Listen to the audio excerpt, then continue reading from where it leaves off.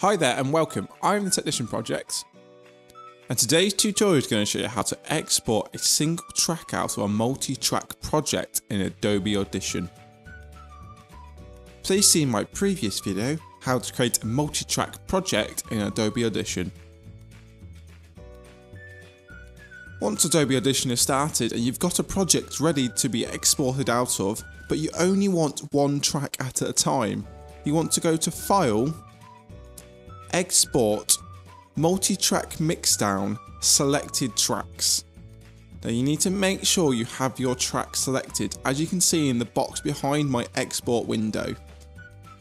There is a track with the white box around it because this is the track I want to export. I'm going to change the track title name in this box here. I'm going to make sure it's a WAV format and click export.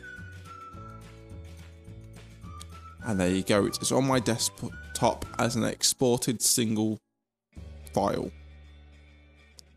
If you enjoyed the video today, please leave a like rating and subscribe for more. Thank you for watching and see you next time.